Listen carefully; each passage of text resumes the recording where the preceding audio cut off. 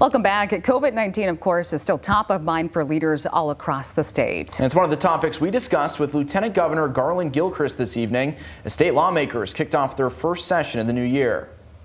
Fresh off a positive COVID test himself this week, Michigan Lieutenant Governor Garlin Gilchrist and his family are feeling fine, and that's partly why he's continuing to urge people to get the vaccine. That means kids, that means adults, and again, get vaccinated and boosted, because that's the way that we prevent people from getting really, really sick from COVID-19. That's been my experience, and that's the experience that can be of folks who do contract Omicron or any other kind of variant of COVID. So it's going to be really important. The second piece is that we certainly want to appreciate just how healthcare professionals have stepped up in such a huge way, and they're so exhausted, and getting vaccinated is the way to help them. As the Omicron variant continues to surge, just 58% of eligible Michiganders are fully vaccinated, short of the national mark. The Supreme Court is expected to make a ruling on the federal vaccine mandate for most workers soon, and Gilchrist says the state will be compliant with whatever federal regulations come down. So we'll await the results of that legal proceeding. And as far as vaccines,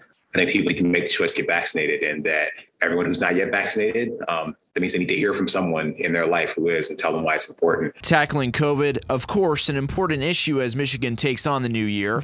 The House will come to order. On Wednesday, lawmakers gathered in Lansing for the first session of 2022. And they walk into the Capitol sitting on billions in federal relief money that still hasn't been allocated. The lieutenant governor says he and Governor Gretchen Whitmer are eager to get to work and are confident things will get done despite a divided government and an election on the horizon. He cites the bipartisan work it took to pass Michigan's new clean slate law and the recently signed economic development package to attract new businesses. Those all happened because Governor Gretchen Whitmer and I are willing to work with anybody who cares more about Michigan than politics. And so we're going to do that every single day. And regardless of whether this is an election year or not, we have work to do, and we're going to show up every day to deliver. We also asked the lieutenant governor about what excites him most about the year ahead. You can see his response on fox17online.com.